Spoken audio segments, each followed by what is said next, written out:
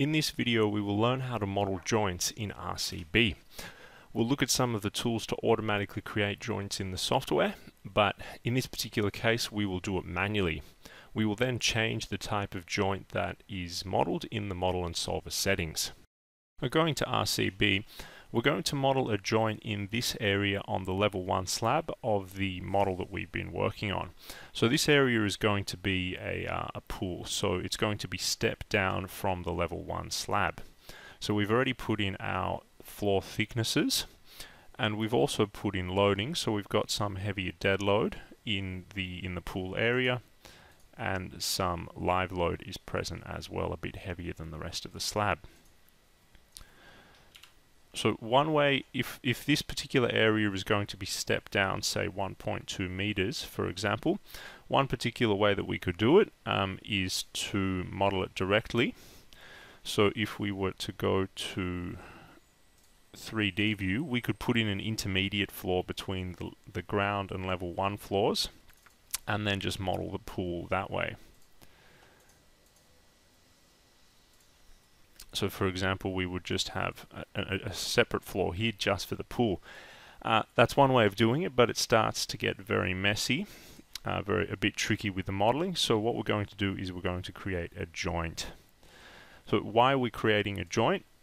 Basically, the underlying assumption in all of the INDUCTA software is that the floor plate is able to transfer all of the forces, the bending moment in particular, via any steps that exist in the slab.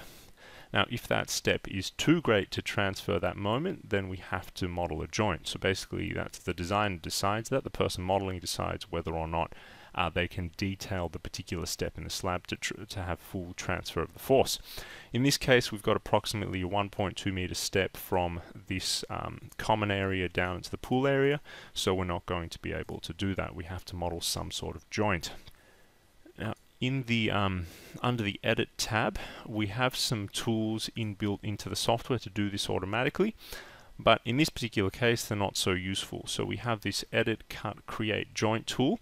What this does is it will create a joint running basically just in a straight line. So for us, it's not so useful because we have to model this zigzag shape. So what we're going to do now is we're just going to do manually what the Create Joint tool does automatically, but across this shape. To do, the very first step is to create a gap between these two areas of different thickness. Now, the program will remember thicknesses as they are and also the loads as they are as well. Now we'll start by creating the gap. So to define the gap, we use geometry lines, or we can copy the existing ones. So approximately 100 mil is okay, so I'll copy this by some distance. And as with this line,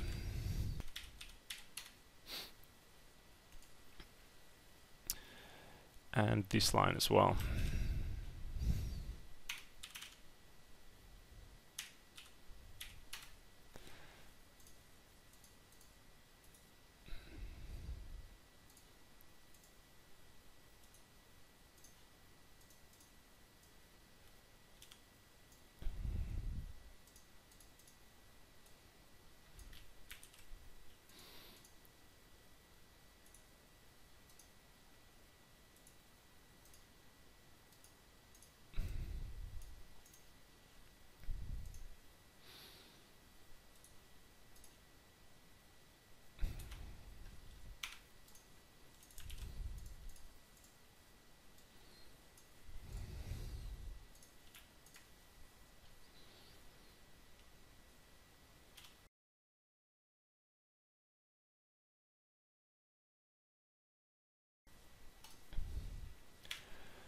With the structure remeshed, we can just color by thickness again. We see we haven't lost the slab thicknesses.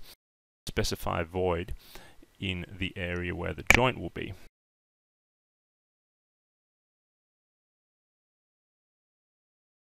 Specify 0 thickness.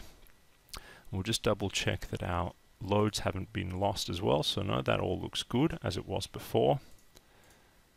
that's all good. And the final step is to stitch this gap. So basically we need to have, we stitch it together with small beams that we will convert to joints in just a moment.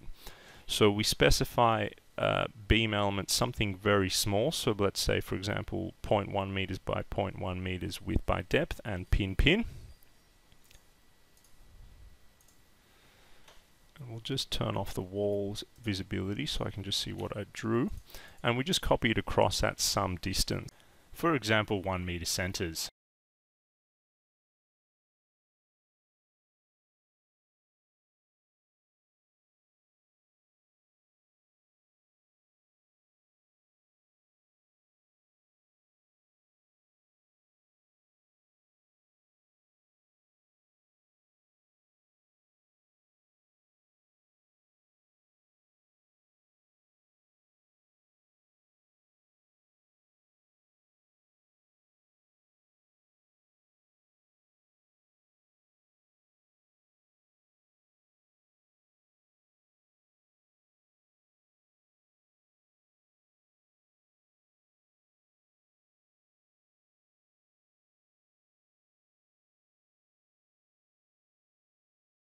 Isn't too important. The important thing is that we've modeled a gap where the joint will be and some short beams at some distance. So if we mesh again and update, this is what the joint looks like. So a small gap and beams stitching that gap together. Now the final step, if we want to avoid an error during the analysis, is we have to set these short beams as joints. So this is done under Settings, Model and Solver Settings. And we have to do this before we perform the analysis. So we have to check on under General Settings, Short Beams into Joints. And then we specify the type that we want. So shear fixed, axial fixed. And this means there'll be no transfer of moment through that joint. And then if we just press this question mark button, we can just see the basically the direction of the various forces. So in this case, no moment will be transferred through that joint, but we will have shear fixed and axial fixed, and hitting OK. So basically that's all there is to it. So just reviewing the steps finally, what we did was we manually created a gap of approximately 100 mil in the basically the line of the joint, where the joint will be, and then we just stitched that joint together with beam elements, small beam elements, let's say about 100 mil by 100 mil, at let's say 1 meter centers or even half meter centers will be fine, and we just copied them along the length of the joint, spanning perpendicular to the joint. Finally, we switched on short beams into joints under Model and Solver Settings.